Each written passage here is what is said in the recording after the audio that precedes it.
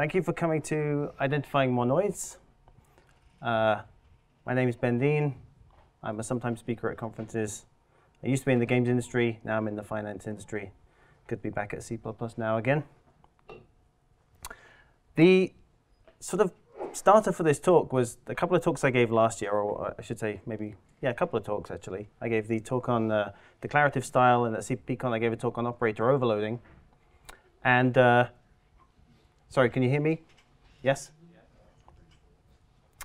And I got questions. In doing those talks, I had a slide that said, identify your monoids. And I got questions from people in the audience saying, how should we identify monoids? And I made this claim that if you're an author of code, if you're as a writer of a library, identifying monoids is the single best thing you can do to help users of your library. I actually believe it's also the best thing you can do to help yourself think about the macro level structure of your code.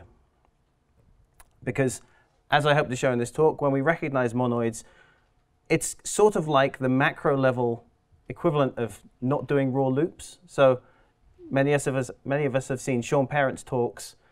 Maybe some of us are accustomed to code reviews where we spot raw loops and say that could be an algorithm. Spotting monoids is at a larger scale, I think, similar to that. And when you have monoids identified in your code, the user of your code or your library, which includes yourself 6 months down the line, just has to have this one idea that they understand accumulation or the monoidal structure.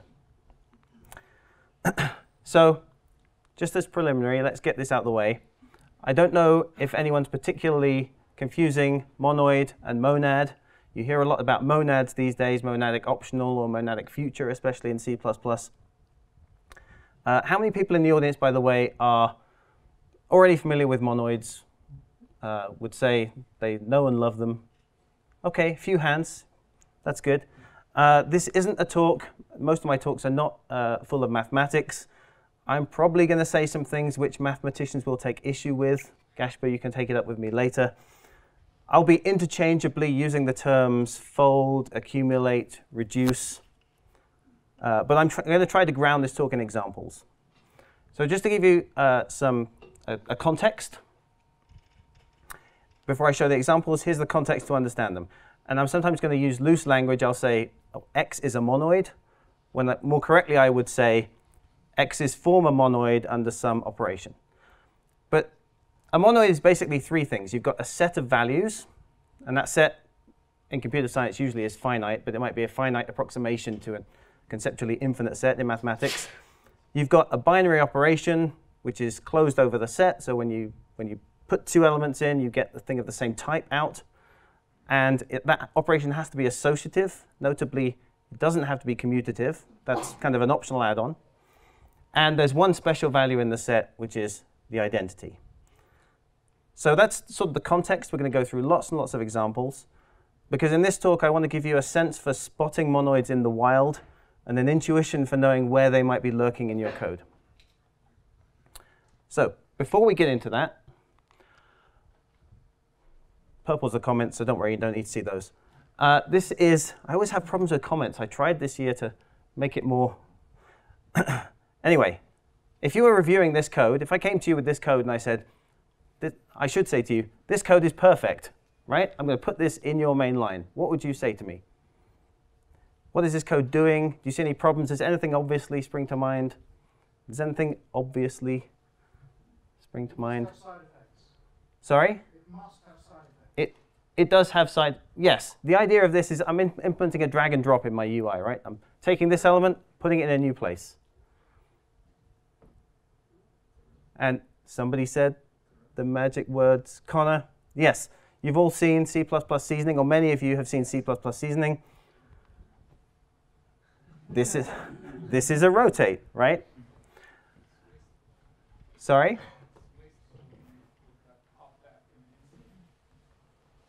I didn't quite hear that. I said it's wasteful with that popback and insert. It's wasteful with popback and insert. There's actually a bug on this slide as well. If the drop index is before the start index, it's fine. But if it's after, then by popping back, we've like shifted everything down one, so the drop index isn't correct anymore.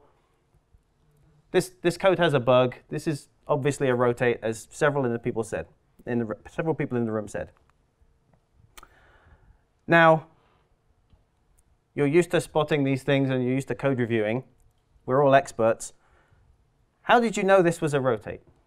Connor, how did you know this was a rotate? That's just what rotate does.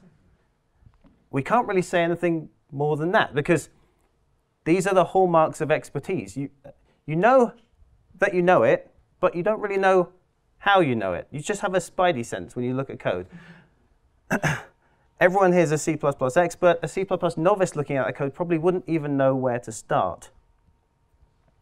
And there's a great talk that I saw recently by Katrina Owen called Cultivating Instinct, where she talks all about this idea. So how do we build intuition? I gave you the context slide at the beginning of the talk, but we don't really build intuition by just learning the mathematical facts. I mean, Wikipedia is great, but you go to Wikipedia and you look up monad, it'll tell you everything that's, or monoid even, it'll tell you everything that's correct, and you'll come away none the wiser. You'll be like, I knew all those words, but I didn't understand how they apply to my code.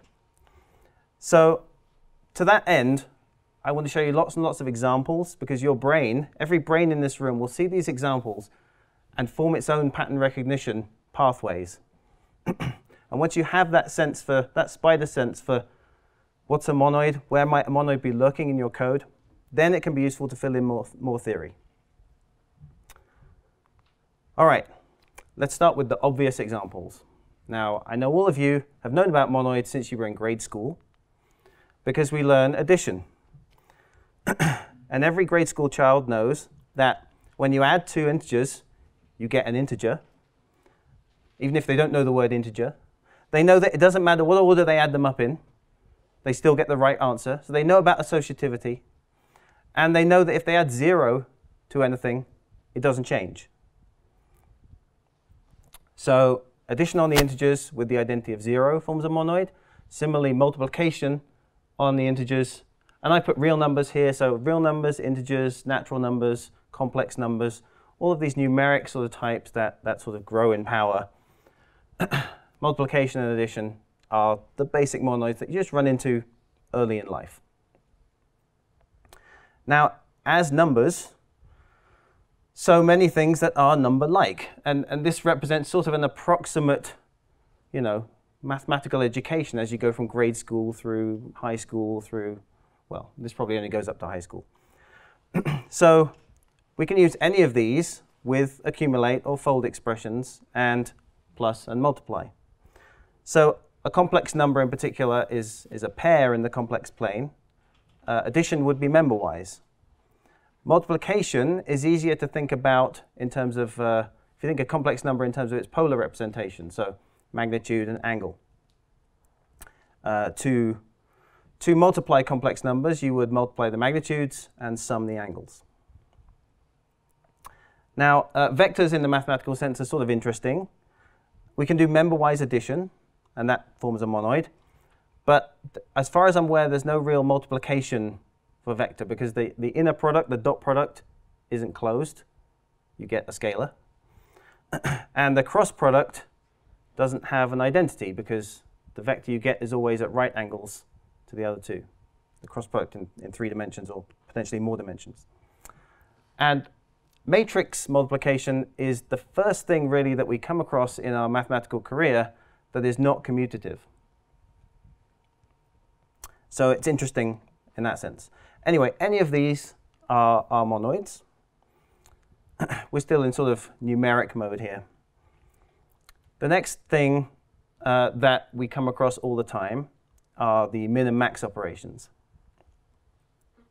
So if you think about it, max is a monoid on the positive integers, where 0 is the identity, and the operation is just max. And in mathematics, obviously, the integers go on forever. Min is less clear in maths, but in computer science, we work in a finite space, so we can often use numeric limits max to be the identity.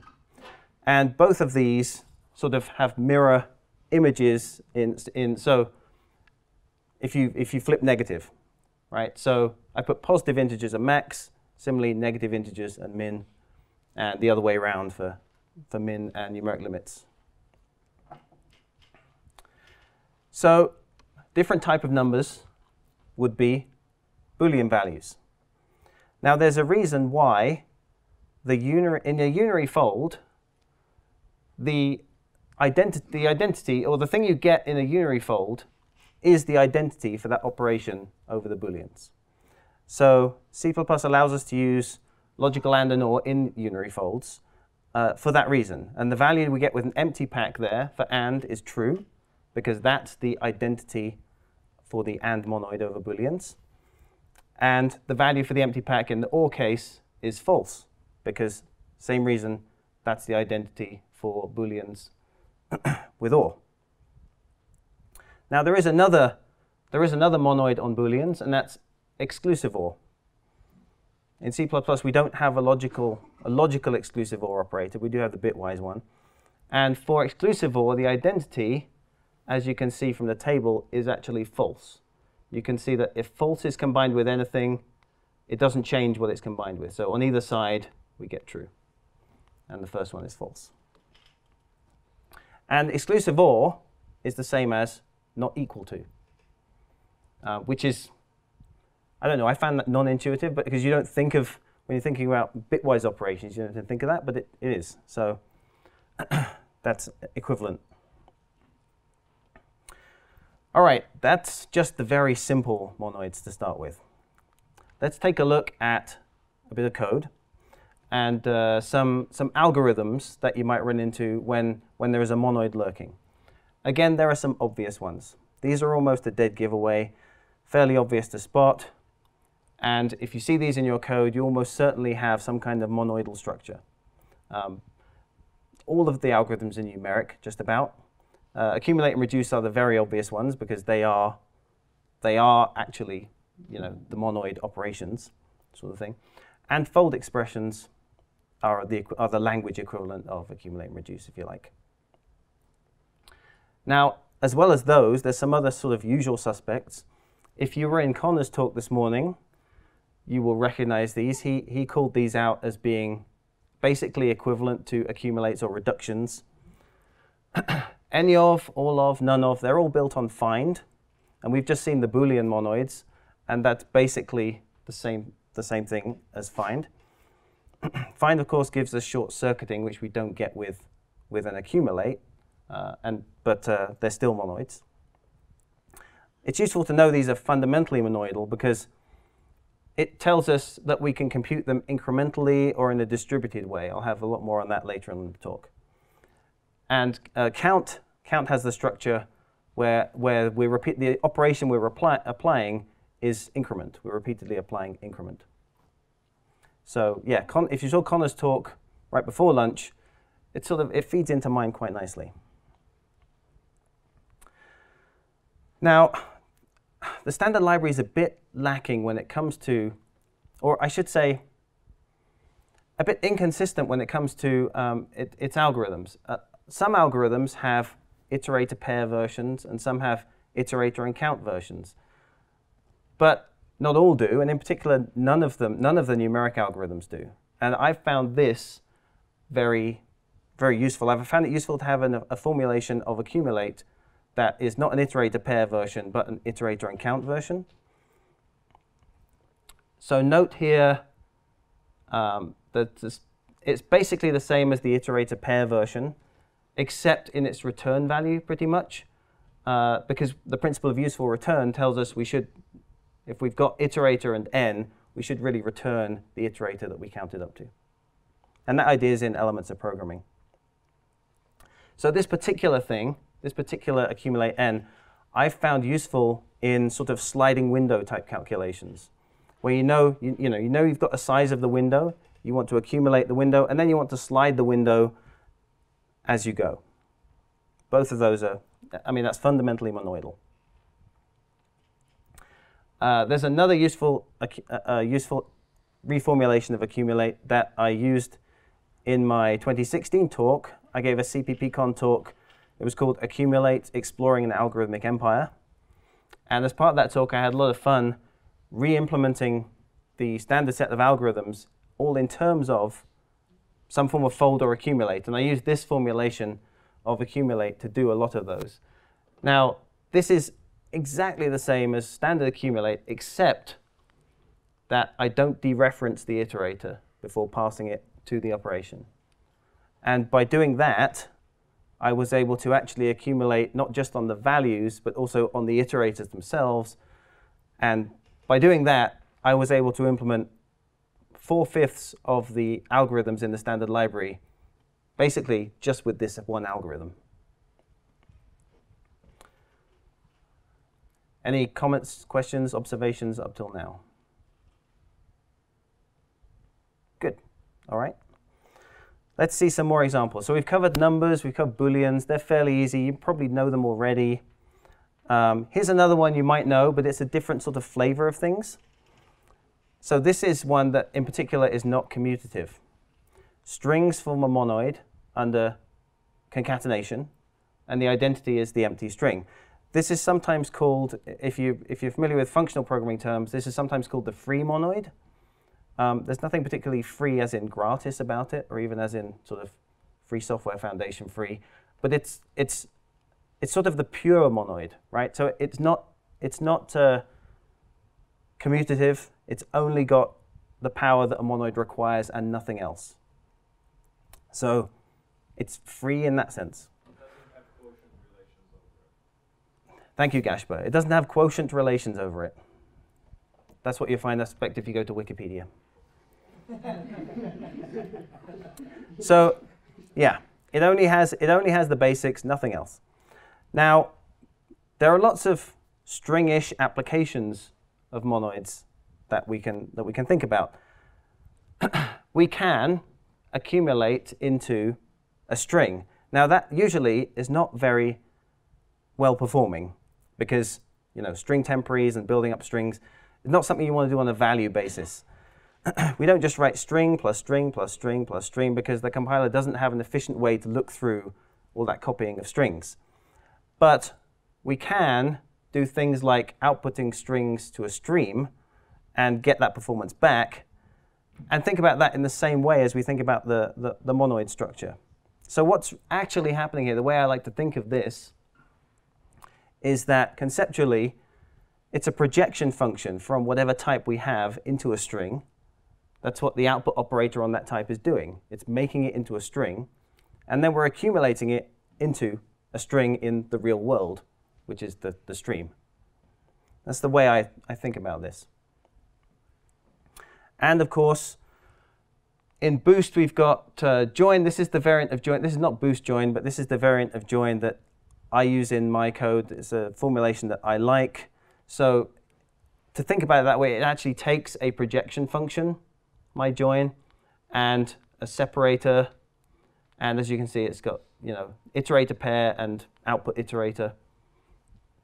So join is really a reduction style operation, an accumulation. We're reducing over the map, outputting the string. Here's the type signature for join.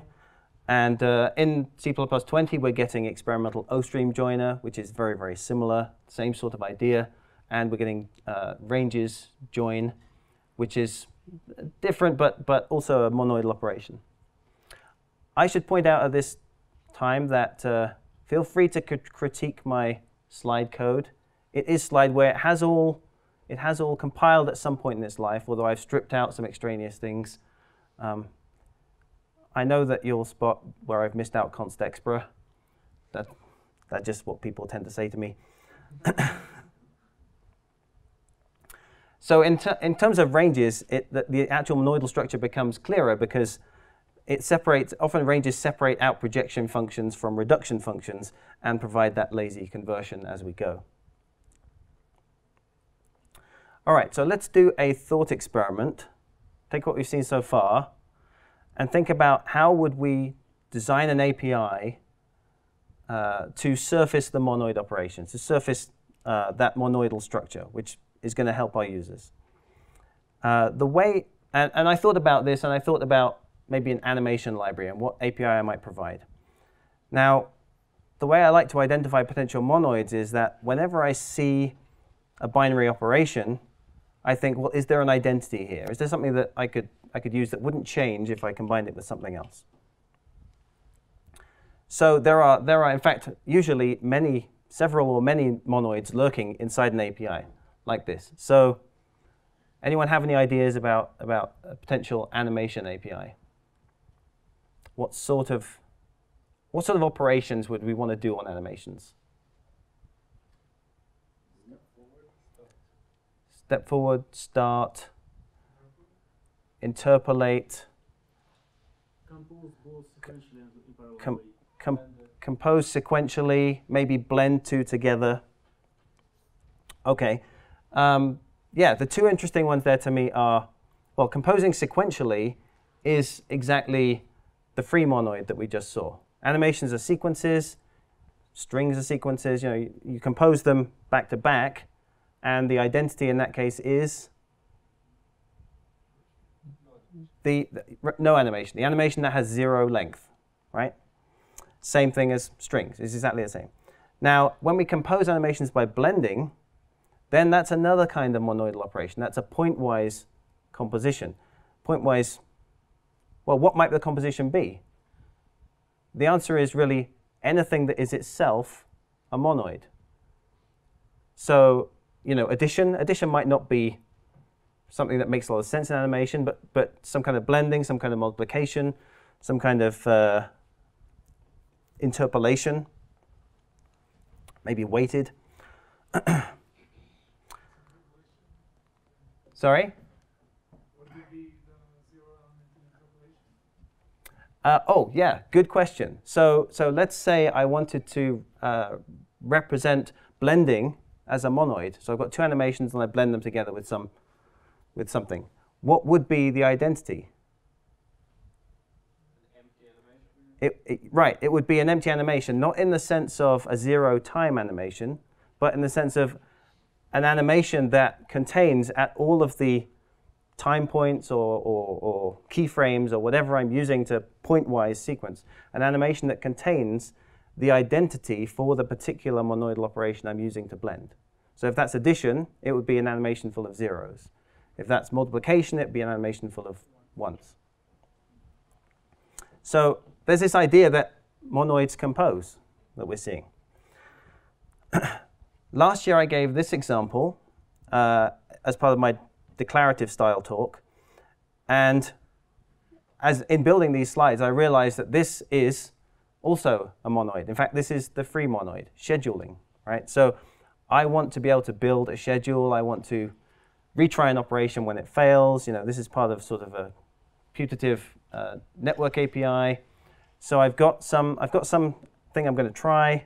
I want to try it after 1 second and then repeat it with a random exponential backoff and then have a max on that. All of these things are joined together with .then. All of these things, these parts of the schedule are themselves schedules, right? And I'm composing them with .then, which is a member operation, a member function here, but it's really a binary operation. It's composing two animations. An alternative to this would be, to .then would be that I could, or an addition to .then would be, I might choose to overload an operator to do it. I might choose to provide a free function to combine two animations and return a third. There's a monoid in here that perhaps is hard to see because I use the member function, because we would think of monoids in terms of binary operations, but nevertheless, it's there, and it is exactly the same monoid as we see on strings.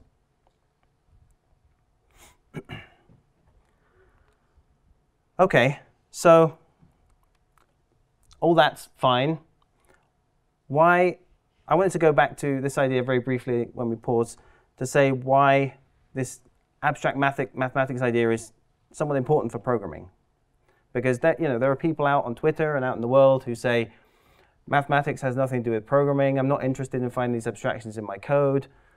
I just want to engineer the code. To them, I would say, yes, you can program without maths, just like you can bake without knowing any chemistry. But you're doing it anyway. That's the point. Whether or not you know about monoids doesn't change the fact that they are in your code. And so knowing about them should help you to write code. And odds are, if you're a good programmer, you already have an intuition for this stuff. Just like if you're a good baker, you have an intuition for chemistry, even if you're not a chemical engineer. Monoids are fundamentally a design pattern, and they are like the design patterns in, that 1995 book, Design Patterns. Now, that book had a very particular way of looking at the world. It had a very late 90s, object-orientated, very sort of runtime polymorphism style. And we don't use that style anymore, but nevertheless, we still use those patterns. So when we look at a piece of code and I say to you, I think we could use the visitor pattern here, you understand that what I'm suggesting is not, let's open design patterns and implement this runtime polymorphism double dispatch kind of thing. No, what I'm saying is, this is like the visitor pattern because I think we could benefit from the ability to easily add operations rather than types. And it's the same, we can have that same conversation about monoids as a design pattern when we recognize them in our code. OK, we've seen sort of what I might call primitive monoids on numbers, and we've seen the monoid on strings, concatenation. Let's look a bit deeper at that idea of monoid composition that we saw in that thought experiment for animations. So containers, right? We've got lots of containers in C++. They are monoids. They are monoids on their value types, by which I mean if their value types form a monoid, then containers also form a monoid. And we can think about this in terms of, well, this is sort of obviously a transform on two vectors. So Connor mentioned transform in his talk this morning. Other languages call it zip. The monoid here is plus. More interestingly, let's think about maps. Yes? When you say container as a monoid, do you consider the monoid as a containers of a given length, like as a separate monoids, or all of the containers of any possible finite and possibly infinite length together? OK, the question was, in saying that containers are monoids, does that mean that a container of a given length forms a monoid with all containers of that length, or that the monoid operates over all containers no matter what length of that type? Both are possible, but which one? Both are possible. Well, both are possible, and I mean both. And in fact, the next slide maybe makes that a bit clearer, because let's consider maps. So, like vector, a map is a monoid on its map type, and it's is it Georgi? Yeah. To Georgi's point, it's easy to see how you would compose two vectors if they have the same length. And in a map, let's think about this example. So Alice and Bob Alice worked 80 hours in January, but didn't work in February. Charlie worked 70 hours in February, but didn't work in January. So how are we going to compute the total hours from the sort of addition of these maps? Well, we're going to take the union of the keys, if you like. And how can we, but what unlocks that for us is the fact that addition has an identity, right, which is 0. If there were no identity, we wouldn't know how to add these together, because conceptually, in January, Charlie worked the identity number of hours, right? And in February, Alice worked the identity number of hours. So the existence of the identity is the key thing here. So that, I hope, is fairly straightforward and illustrates the point. I've put at the bottom here, as for maps, so for pure functions. And this is something you find in functional languages, and it's something that C++ has sometimes, and maybe it's a good thing to aim for. But if you have a pure function, i.e. a function that doesn't depend on anything other than its inputs, then you can imagine implementing that function as with a map inside it and simply looking up the value of the output by passing the value of the input. So maps and functions are, in some sense, the same, right? So where a map is a monoid on its mapped type, a function is also a monoid on its output type. I mean, it is called map. It is called map. Right. And you can have denotational semantics for functions, for maps in terms of functions. Sorry, yes, you have. You're making the point that you have denotational semantics for maps in terms of functions. Right. So let's look at heterogeneous collections, i.e. product types, where the types vary. So here, they can still be monoids, but the monoids may vary. The first example here, as I mentioned before, a polar complex number in polar form. The types in the pair could be representationally the same, but the operations, the monoidal operations you want to apply to them may differ. So the operation here is complex number multiplication. The sub-operations, if you like, the monoidal operation you need to put on each of the elements of the pair differ, because when you multiply a complex number, you multiply their moduli and you add together their arguments. The second example here shows actually two different types. So almost necessarily the monoids are different. I mean, if they were two numeric types, you might say the operation is the same. But in this case, it's a computation t. It's a function. I've just chosen a simple function from int to int and some kind of time. So we're profiling that function. If we wanted to profile the concatenation of two functions running sequentially, we would obviously add together the time they took. So we've got the additive monoid on the addition monoid on the time, and the monoid on the functions is just function composition, if you like. OK. Here is another monoid that comes up all the time. So sets of things are monoidal in two different ways. The more useful one tends to be union. So I have set A and set B, union them together, and set C. Doesn't matter which order I put them together in. Doesn't matter. It doesn't matter which order, and the identity is the empty set. Similarly for intersection, except that the identity tends to be more difficult to represent because it's the universe of all possible things. There's a trick to it. Apparently there's a trick to it.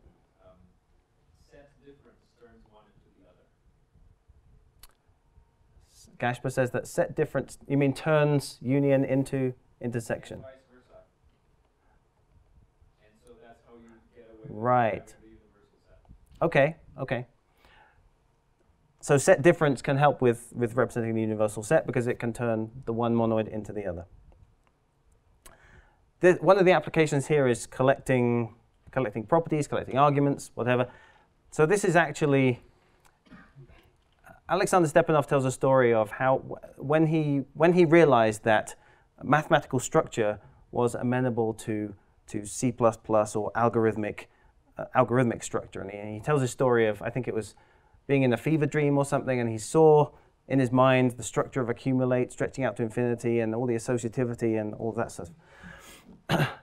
I have a similar sort of story when I realized, why monoids were so powerful. And I had a similar sort of thing. I was working late one night, and I forget what I was working on, but I got up to take a break. It was about 7 p.m. Walked around the office to give my legs a bit of a stretch. And I came to my friend Simeon's desk, and he's not a C++ programmer. He's more of a JavaScript programmer by trade. And he was puzzling about how to combine some properties that he wanted in some JavaScript objects. He had just an object, which he was treating as a bag of properties. He had several of these objects. And he had written a function or he had a function that was able to combine two objects and return the sum of the union of their properties. And he was wondering about, he was thinking about, well, I've got a whole list of these things, and I only know how to do two of them at once. And this was the point at which I suddenly realized he was using underscore, the functional JavaScript library at the time, and I suddenly realized the structure of this. I suddenly realized that what we were doing was union over JavaScript objects, which are effectively sets of objects. And just in that moment realized that he didn't need all this complex code. He just needed just his function and the reduce call, which was in the underscore library. So one of the places we see that particular monoid coming up a lot is in configuration and ways of dealing with configuration. So let's take an aside to look at this kind of more concrete illustration.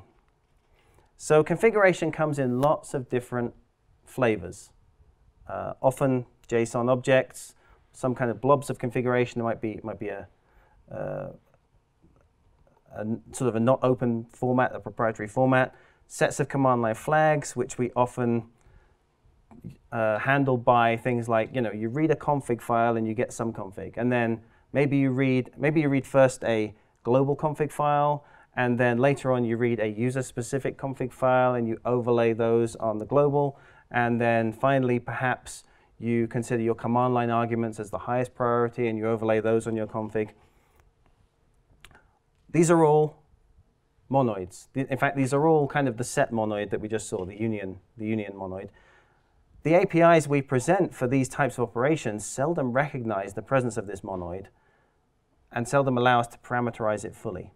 So this is from the protobuffer documentation. This is directly from protobuf documentation. It's their description of how merging protobufs works. And what they're describing is a monoid hidden down in the protobuffer code, not exposed in the API, and therefore unparameterizable. So we've got two interesting monoids here. One is just the kind of union of properties, the set union monoid. The other is replacement, right? So you want to override what you saw before. And that, in a monoidal sense, is sometimes called the last monoid. So the last thing you see is that the operation is just overwriting. You end up with the last thing that you see. So these monoids are composed together. But again, these are buried down in protobuf code. You don't get to surface these. You don't get any choice about what happens here. And protobufs also have this great example of the identity element in optional fields. So, how many people in the room have used protocol buffers? Yeah, a fair amount, probably a little more than half, maybe even 2/3. So you're used to this. You know all about protobufs, but perhaps you haven't thought of them monoidally before, and certainly these aren't exposed in the API. So having said that, let's look at how C++ supports monoids. So sometimes we have problems with identity. Sometimes we have arity issues. A lot of times we like to use value types. And they're great, and they often can represent things well. Sometimes there is no good default constructor, because sometimes they represent things in the real world, and maybe there is no good default constructor. Like, there's no real good default constructor for colors. Now you might say, well, black, okay, or the color that's fully transparent, right? But what we'd like is for the default constructor to give us the identity value. The problem is that a monoid doesn't just depend on a type, it depends on an operation. And for that operation, the identity value might be different, and we can't write more than one default constructor. Sometimes there's no good choice for a default, and sometimes there's no good choice mapping it to multiple monoids. The other thing we run into sometimes is that the operation itself sometimes has no identity. This is a sort of more serious problem. Or it could be the case that because of other reasons, because of safety, because you want it to be value-oriented and safe, you have tried to narrow your data type so it can't actually express the identity. This is an example of things like, null pointers. And you want to just express that identity value in the one place where you want the monoidal property, but you don't want that in your data type as a whole, because you don't want to check everywhere for null pointers or such.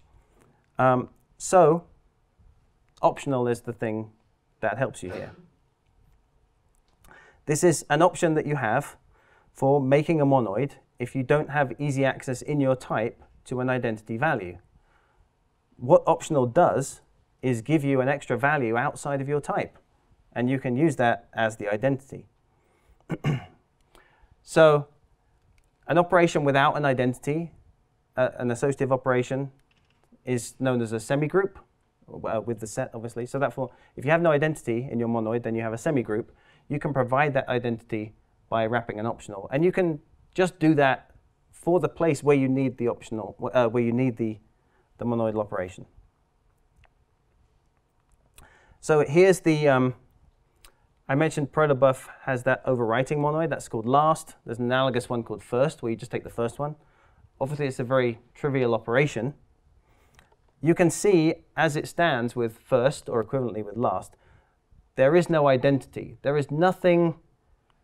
So for a given y, there is nothing you could pass in as x which would give you back y. It's obvious by looking at the code that can't happen. So this is not a monoid, but if we wrap it in an optional, we get the monoid operation that we want.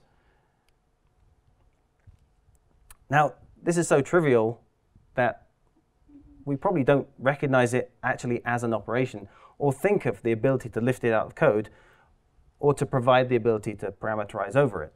And so that's one of the powers of, always thinking in terms of monoids, is that even totally trivial operations, you see them, and then it's only a short hop from seeing something that's totally trivial and so trivial that it doesn't even seem like an operation to providing the ability to parameterize it and have operations that would more seem like operations.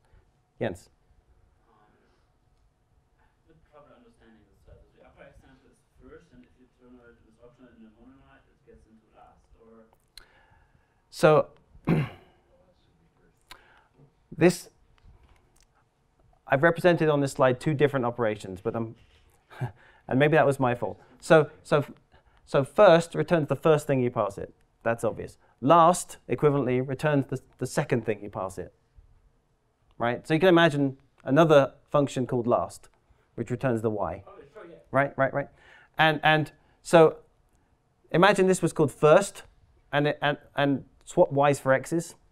Same deal. So sorry for the confusing slide, but this slide represents two halves of this, the two monoids. Okay, now a monoid is fundamentally a binary operation. So what do you do if you want an n-ary operation?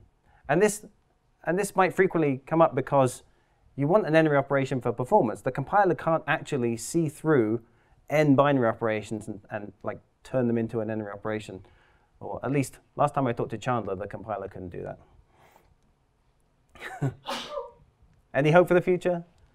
No, maybe not.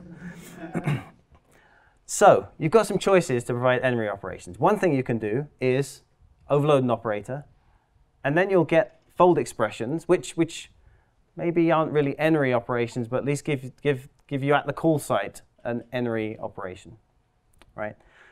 Another thing you can do is make a special type, do some dynamic stuff.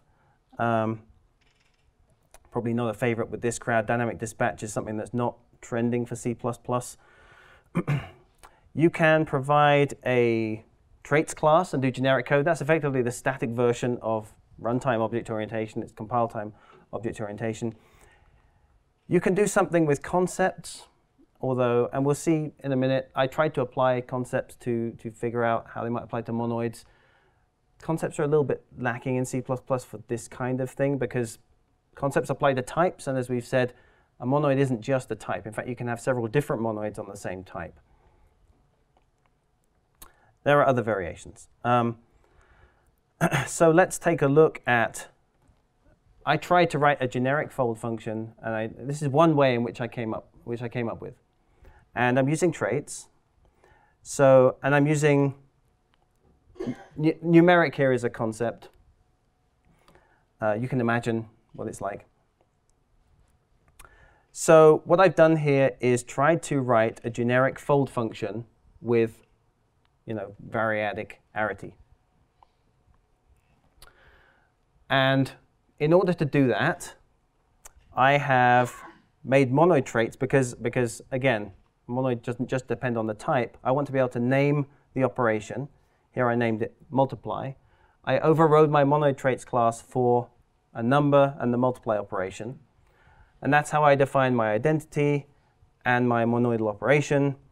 And using this structure, I can write a generic fold function, which just starts with the identity and repeatedly applies the operation.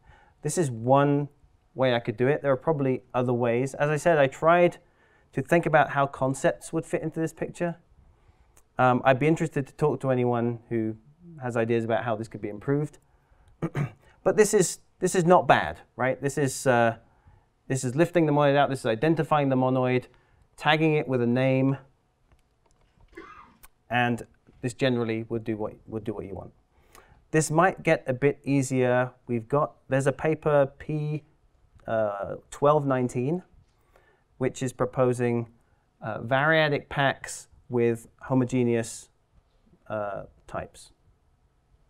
I don't know how well that paper is progressing, if at all. But I'm using a variadic pack here, but really, and you can see this common type thing, which I don't really like. Ideally, these things are all the same type because that's the type that you want with your monoid. OK, so that was all thinking about sort of C++, sort of very nitty-gritty stuff. I want to think more in the wider world about how monoids apply. And in particular, they are ubiquitous in statistics. And the key that they provide in statistical operations is the ability to distribute and the ability to distribute computations and to do incremental computations. So think about how we might distribute these things. So back to the properties of monoids, they're closed. What does that give us? That means that that's the key to using bounded space, right? If I'm summing an infinite stream of integers, I don't want to have to represent an infinite amount of memory on my box. The fact that summing is a monoid gives me that bounded space. It might seem closeness is almost so obvious we don't think about it, but it's really important, and that's the reason. One of the reasons it's important. Associativity is the key to distributing a monoid over. This is over hardware, right? So you can see that it doesn't matter which order we query these boxes and sum the results. We're always going to get the right answer. And we can distribute over time as well. So here's a distribution over time. You can see I've represented it as a tree. And if we keep sums at each level of the tree, then we can query any time period in logarithmic time. Because we've got the ability to, hopefully you can see how that works. So you want to, let's say this is the first minute past 12, second minute past 12, etc.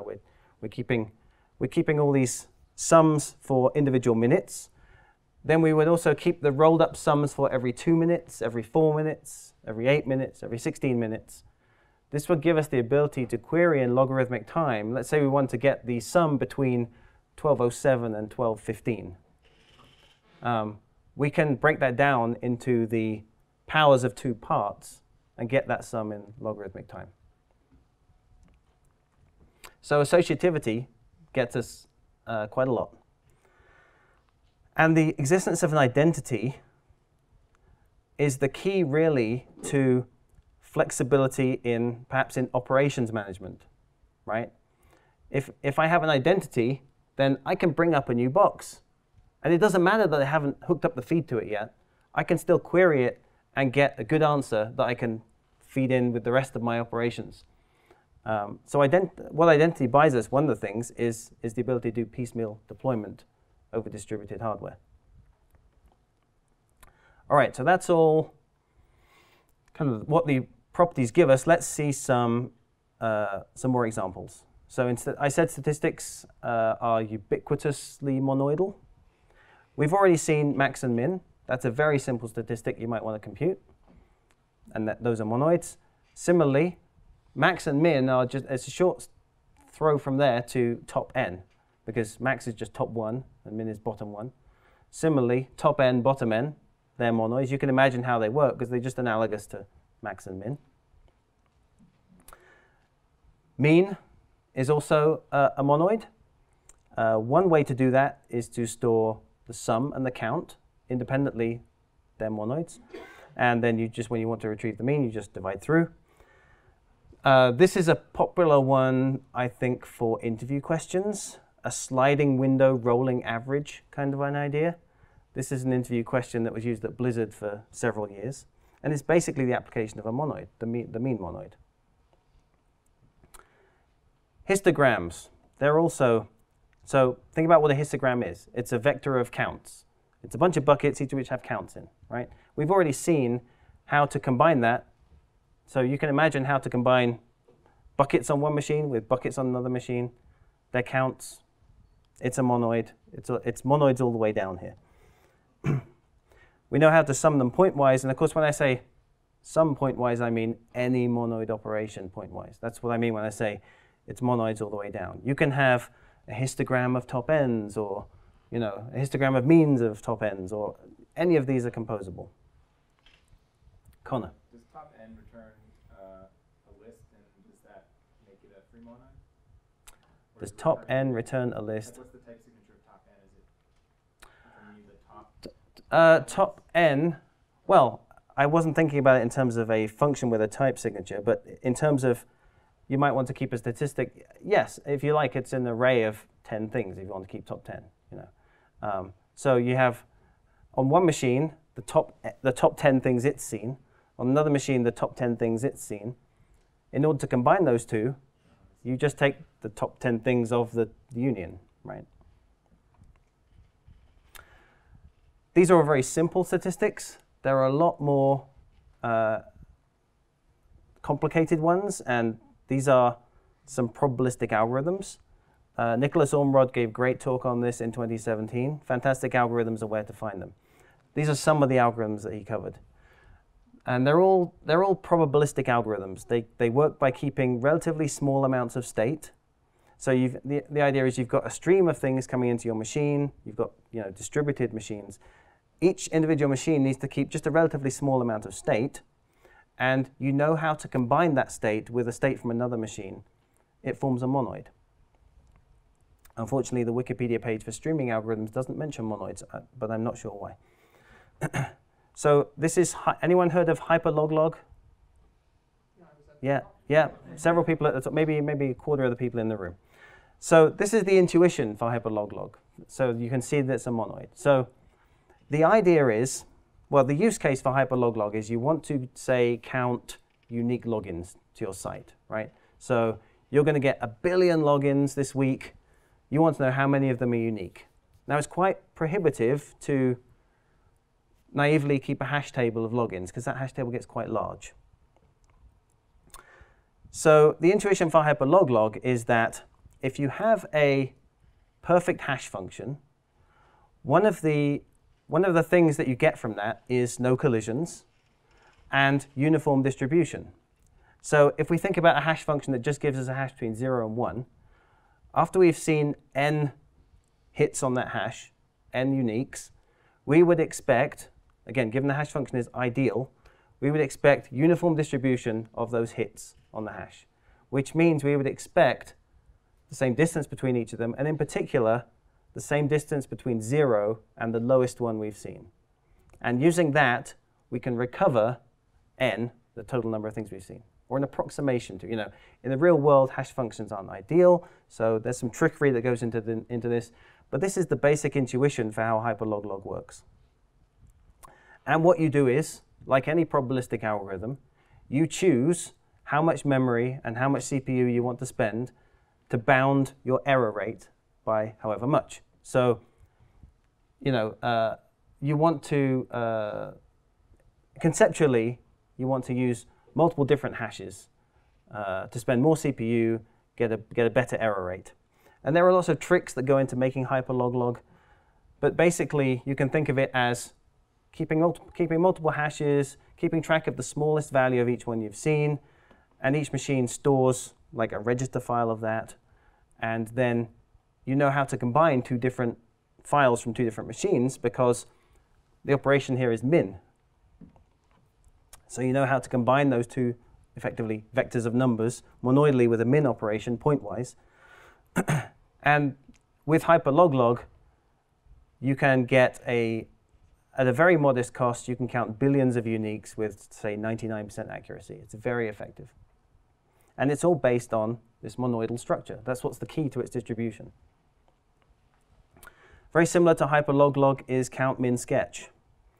So this is something like a Bloom filter, if you're familiar with that. The idea of count, min, sketch is you don't just want to count uniques, but you want to say how many times you've seen each unique. So how many times has Alice logged in today? So again, conceptually, we've got 3 separate hash functions and 3 separate hash tables, right? So when Alice logs in, we hash Alice 3 different ways, and we increment the value in each of those hash tables under Alice's hash. And then Bob logs in, and Bob might collide with Alice on one of the hashes, but it's unlikely that he'll collide on all of the hashes. But we do the same thing, hash Bob 3 ways, increment the values there. And then maybe Alice logs in again, and we do the same thing, we increment. So later on, we can say, how many times have we seen Alice today? And the minimum value of the hashes of Alice gives us an upper bound on the number of times we've seen her. And once again, this whole structure is susceptible to monoidal combination with itself. So you can imagine 2 machines keeping separate track of things they've seen, and we can combine these two data files from the 2 machines and get exactly what we would have got if it had been one machine seeing the whole stream combined. In fact, this is more than a monoid. This is a full abelian group, but I'm not going to go into that. So monoids pervade statistical computations. They give us bounded space. They give us the ability to stripe across hardware, across time. This is basically, MapReduce is this idea. The fact that you can have the distributed thing working across your computation.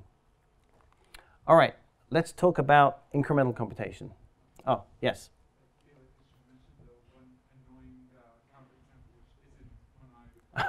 Yes, I know what you're going to say. Median? Yes. Yes, median is the annoying counterexample which is not monoidal. So if I have machine A, it's easy for machine A to compute a median. It's easy for machine B to compute a median. But given 2 medians, I can't compute the median that would have been the case for the whole stream combined. I use that as an interview. Good point. Right. That's a common interview question. How do you do medians? You do it by querying the machines and kind of guessing where the median is. It still gets you great partition points? Oh, median of medians gets you good partition points. Yeah, in fact, Quicksort uses that, right? Or a median of 3 it uses, but yes. OK. Let's look at incremental computation. So we saw that earlier on I gave you this example of the function and profiling it. Function composition is associative, and it's closed. And the identity is what? The identity function, right? Let's just restrict ourselves for now to thinking about functions from one type to the same type. They're called endo functions, I think, sometimes. And I want to talk about stud iota. Connor had stud iota in his talk this morning. He didn't give it a lot of love. I want to give it some love. It also happens to be the name of one of my pets. So here is stud iota. Now, when you look at this, are your monoid spider senses tingling? Maybe a little, hopefully. There's a lurking monoid in here. Let's try to write iota as an accumulate to try and elucidate the structure of that monoid. So the operation that's happening here is increment. So we can do something like this. We can write iota as accumulate, something like this. It's clearly a fold-like thing.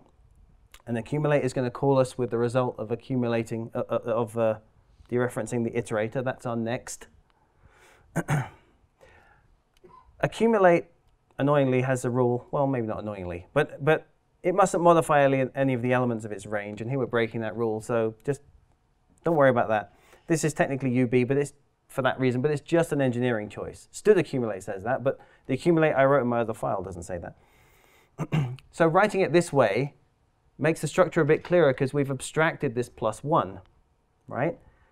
Having done that, we can pull out that +1 into a function, right? So this f here, for iota, it's +1. If we pull it out into a function, we're beginning to see the more general structure of iota. And so this isn't iota anymore, and this function, the name I've given it is iterate.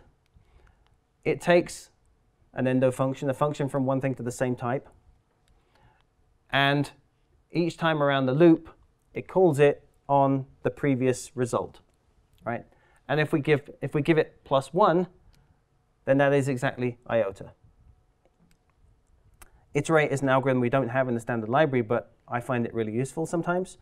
Of course, iterate n, analogously, is something that I'd want, because we want the iterator count as well as the iterator pair. And we can look at this as a generalization of accumulate sort of thing. It's exposing the internal state at each iteration. Or you could think of it as a kind of partial sum that computes the input as it goes. These are all sort of variations on the theme. So if we have non-std iterate, let's call it. Sorry. I think this puts a Alfred. restriction on move, right? This puts a restriction on move. Move can destroy absolutely everything. Let's say you have a vector itself, Mm-hmm. and if you move it into itself, it will become empty. What I'm saying is that You're saying this move, you will, for this to work, you require something to move. for this to work, Basically, you have to make available so things can move to itself, which I think right now is not. you want a thing to be able to move to itself? Well, I think now I it's don't- undefined behavior. you think this is undefined behavior? I don't think so. If you have it built in, then it will work. If you have a vector, Yes. it will empty the vector. No. So I'm moving from it, yes, and I'm passing it to a function, Yeah. and then I'm assigning. If the function is the identity, If the function is the identity, and if you don't allow self-assignment on move, or that goes wrong somehow, then yeah, this could bite you. Okay, I'll take that. But otherwise, this is fine. no, but that can be a criterion for establish what move means in self-assignment. Right. Well, as of C++20, accumulate uses this very formulation. Accumulate has a move inside it, as of C++20. Gaspar. So you need to know that it does and not use it, because self-assignment Right. Yes. is, I mean, your vector is moving plane, or rather the Yes. vector will Yes. use it different times. So the comment is you need to know that this does and not call it with identity. And in fact, when you write a move assignment operator, I don't think it's generally. I think checking for self-assignment is not really recommended these days. Right. You're not supposed to do move assignment to self. Yeah. It also depends whether your identity is a functional identity or just returns as a reference. And those are two different Right. things. Right. Would work So- for one or the other. I'm going to summarize the comment. It says, as always in C++, you can shoot yourself in the foot. All right, let's think about how we would use iterate. So putting it to work. So I'm a game programmer, not anymore, but I was a game programmer. I still think of game programming. I think of procedural generation. And so that here are some algorithms for doing maze generation. You might know some. You might recognize some from doing computer science courses. They're minimal spanning tree algorithms. So prims and Kruskalls are often taught. Some of the others you might have seen. You can implement any of these at your leisure. The interesting one from my point of view is Eller's algorithm, because Eller's algorithm works like this. It generates the next row of the maze from the previous row. And it does that by, given that you have a row of cells, unlinked to start with, let's say, you randomly link some, and you keep them in sets, and then you randomly carve the walls down south from each set, and you get your next row. And there's something to fix up on the end, but that's not important. Here it is in pictures. So you start out with your row of cells in your maze, randomly carve down some walls east-west between some of them, and they conceptually get into the same set, then from each set, at least once, you carve south. And you get a new row where anything that, you just put it in a new set. So 7 and 8 here are in new sets. And you keep going until you've had enough. Everyone clear on the algorithm? Pretty simple. All right, I'm going to give you a demo. If I can, let's see if I can find. First of all, I'll show you the code. Yeah, I know what you're saying. I know what you're saying. I'm doing it. OK, so here's my code. I'm iterating. So I just set up a row to start with. I've got, and then I iterate n times. And when I take the row, I do that thing of, for each row, to make the next row, I randomly carve east, and then I randomly carve south, and then I return the next thing. So that's all of the code, basically, at the call site. Now, now I will show you that in action. Here's one I made earlier. Thank you. All right, now I'm not sure how to increase the font size here, but I can't really see. But Control-Shift+. Thank you. All right. So I'm giving it width and height arguments, or rather height and width. The first one is height. So you can see the maze comes out. Now the interesting thing is I'm just going to, time that, or rather get time to tell me the maximum memory it took. So you can see here, max resident was 3.5 meg, something like that. I don't think this is optimized, or basically. But so I can just write, that was 15 rows. I can write 1,000 rows. It's done that. The same amount resident. I could do 1,000,000 rows. And it goes, and it goes, and it goes. And the projector has problem. But basically, I can keep doing that for as long as I like. It's just running iterate. It's not using any extra memory. It's just move, move, move, move, move, all the way down. And I'll probably have to. This is an old laptop.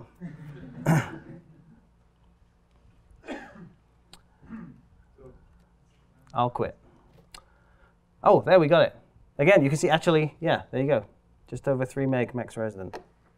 So these mazes look statistically the same from top to bottom and left to right?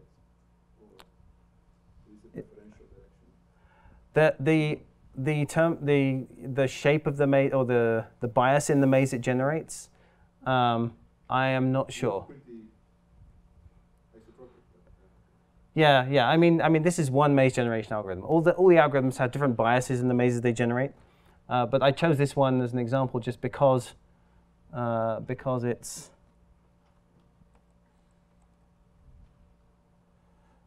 let's get out of here. Because it, yeah, all right, cool. Because it illustrates my idea. So monoids give us this streaming ability. When we recognize this monoidal operation and extract it out, it becomes amenable to using something like iterate or streaming. We get this incremental computation. And it's applicable at scale, or as I say, in the comfort of your own CPU. All right, let's talk about monoid homomorphisms. Again, a Wikipedia term. What it really means is changing one monoid into another. Now, you might think, why do this? And the example you'll find if you look at this on Wikipedia is practically always string length. So strings form a monoid under concatenation, integers form a monoid under addition, string length gives us the change from one monoid to the other. So what's the point of that, you say? Well, we do it all the time. It's very common that we do calculations in different spaces because they're easier to think about or they're easier to calculate. Can anyone guess what this does? Yes, thank you. I'm guessing that you saw this here. No, I think I know this one Yeah. Oh, you know it specifically. OK, well, I showed this to someone who didn't know it. This is an old obfuscated C thing. the key here is if you notice this b less than 4, and then maybe you think, well, r stands for real and I stands for imaginary, and then you can intuit that this is doing an ASCII Mandelbrot set.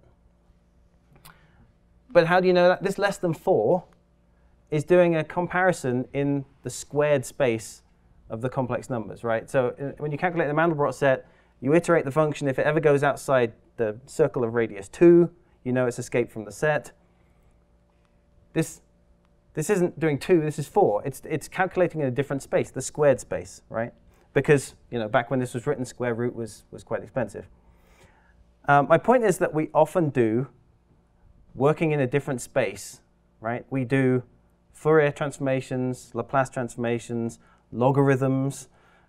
They're fundamentally working in a different space. We do, in game programming, we do dot product calculations for basically everything, but you don't bother to do like the inverse cosine of the dot product because to calculate your view frustum that you just want, you know the cosine value. You don't bother to inverse cosine. So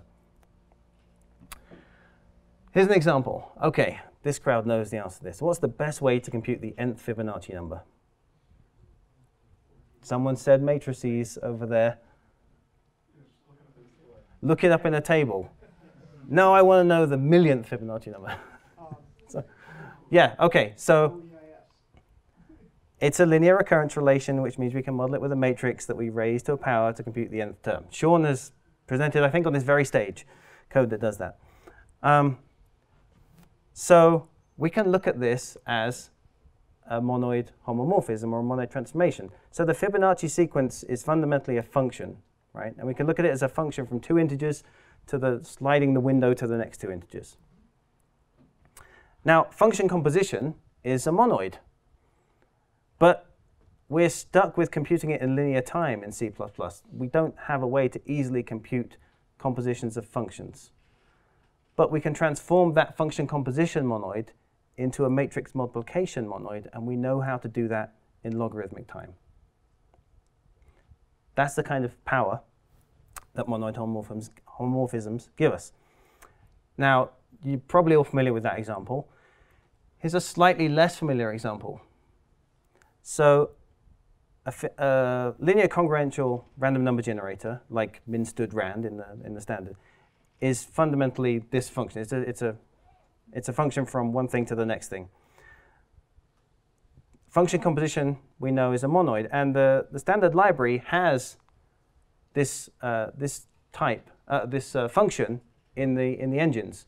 So it allows you to discard, equivalent to discarding n iterations of the random number generator. And on cppreference.com, it says, for some engines, fast jump algorithms are known. You can imagine how a fast jump could be useful in a few situations. If you're modeling something like a particle system simulation that pretty much has minimal state and spews out particles randomly, and those particles have a limited lifetime, in order to fast forward it into the future, you would want to jump n iterations of your random number generator and just run it a few cycles to get the particles out. And you just simulate a few frames to recover the entire state at that time correctly. Now, in the literature, you'll find something like this. And you don't need to understand this in detail, but just by looking at this, so this is a linear congruential generator, and you say, here's my seed, and here's how many I want to skip. Now, what it's actually doing, you can read a paper on, but we can see by looking at this that here's a while loop, here's a shift.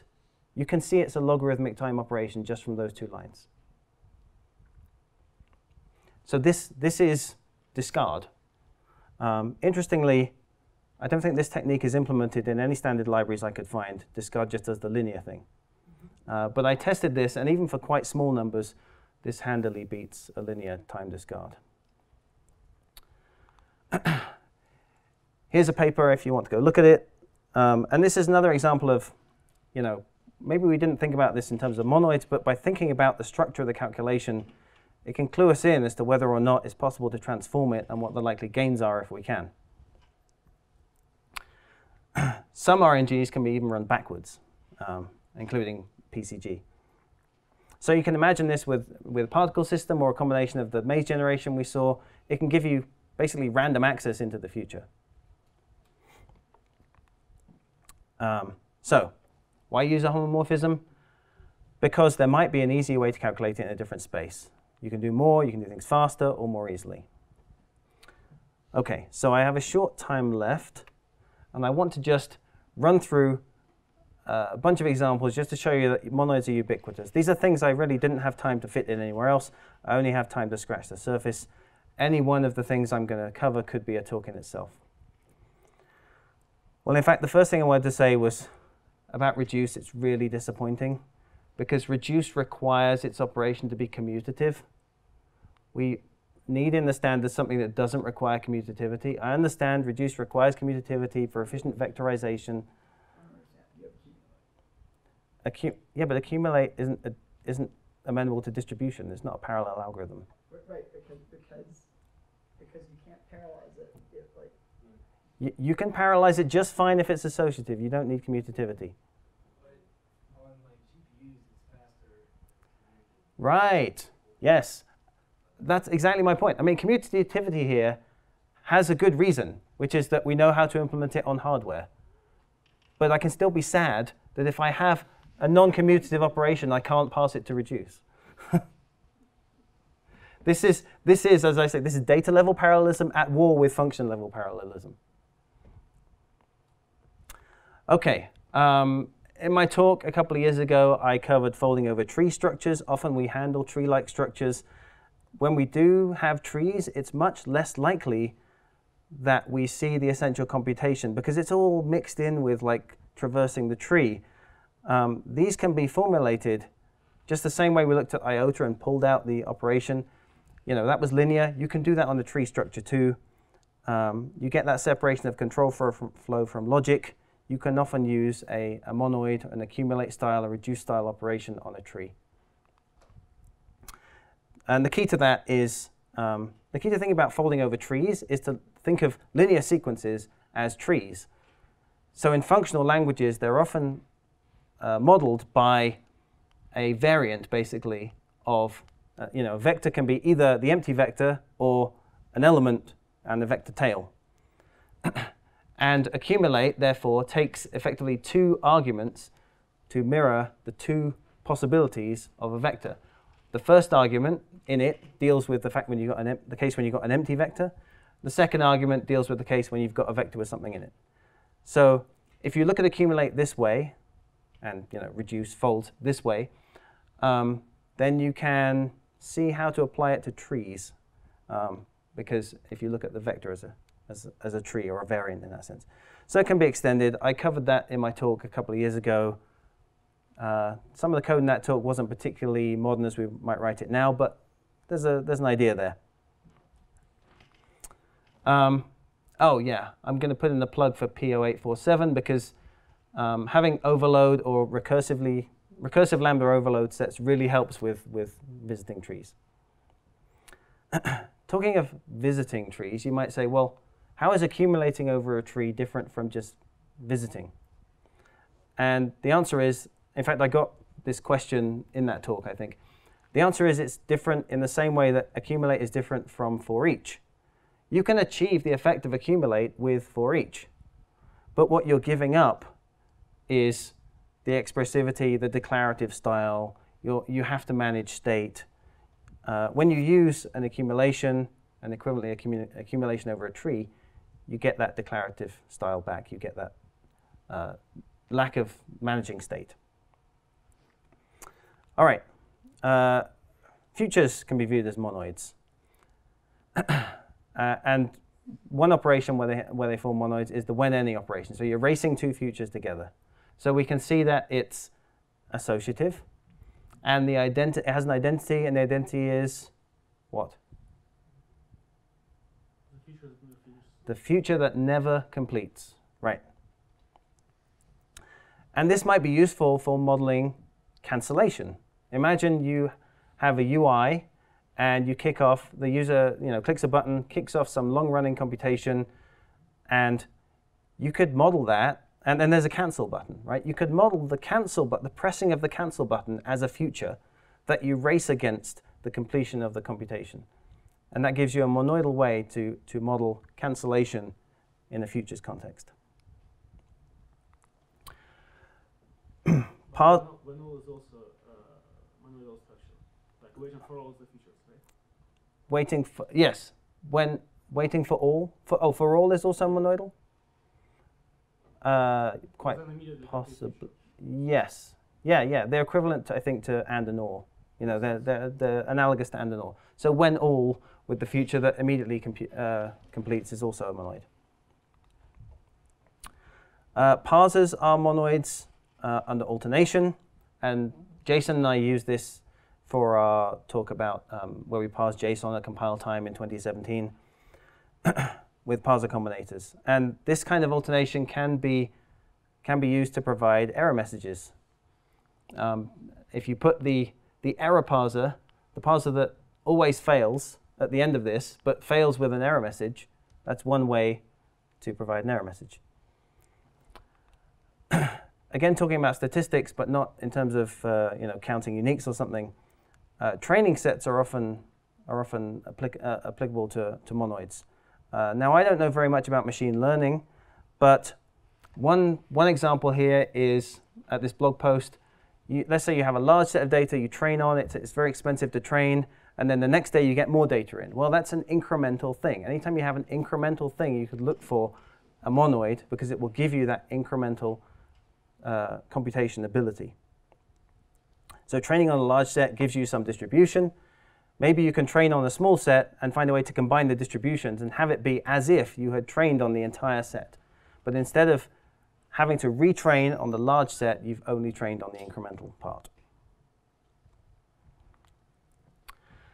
Regular expressions are monoids. I'm sure in more ways than this, but again, there's an article that you can read at your leisure. So the situation here is you have a regular expression, you have a body of text you want to match, and then so you perform the match, and then let's say you edit the string, you want to perform the match again.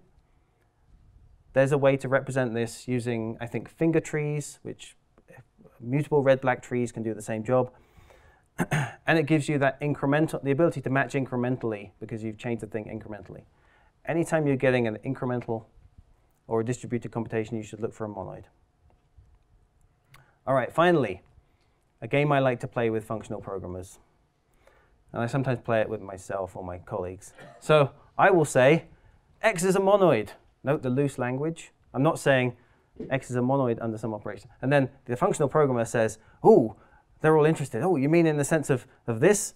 And then I say, yeah, up to isomorphism.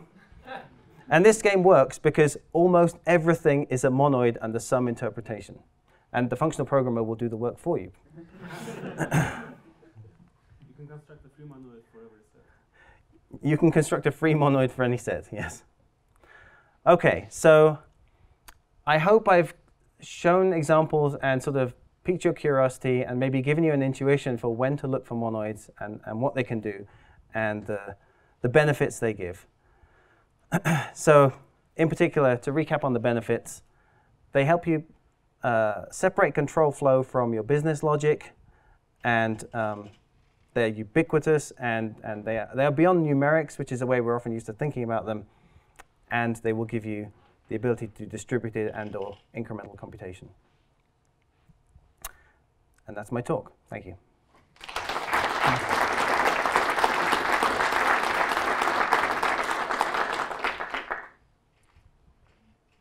Connor, yes. Oh, right. So, fantastic talk. You've articulated and put names to structure that's been floating in my head. I have a comment and a question. My first comment is your iterate is basically, or can be thought of as a numeric generate. So right, std generate is a function that basically does the same thing, and you could implement it the same way if you basically just initialize a value in your capture list of your lambda and then increment it.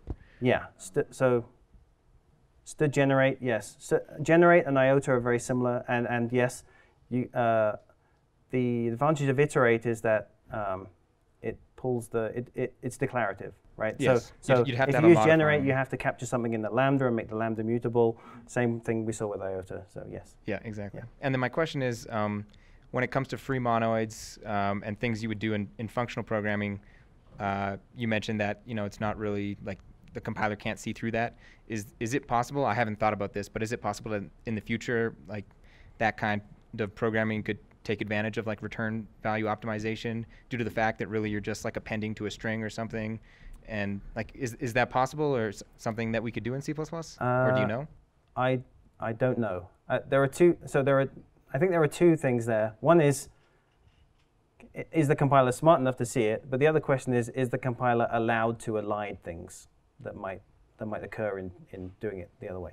And I don't know the answer to either of those questions. Okay. Well, but maybe there's a compiler person maybe here there's a compiler person who would. Chandler's shaking his head. He doesn't want any part of that. Can you go back to the color example? Yes. Maybe it's many slides, but I will start talking while you search. I think I like that you separate default construction from identity under a certain operation. I think it was here. So yes. Yes, I like that you separate both things, because in my opinion, what default constructor gives you mathematically is something deeper, which is whether you believe in the axiom of choice for that type or for that set. Interesting.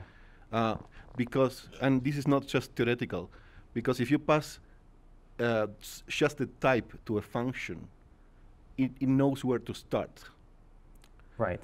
Because you don't need to pass an operation, or you can pass an operation that you don't know any property about. And you can start with an element, and you can start iterating with that element. But if you don't have a default constructor, you don't know where to start. And that's basically you telling any function that you don't believe in the axiom of choice for that set.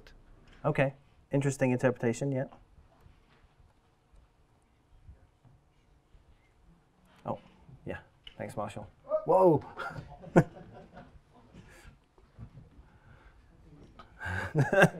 A bit silly, really. Whose idea was it to get that mic?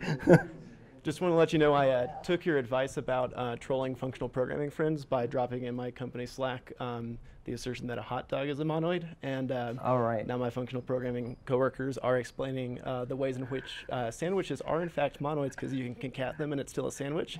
Yes. Hot dogs, they're still figuring Sandwiches out. are monoids. I knew that was why I like sandwiches so much. Great advice. Love it. Thank you so much.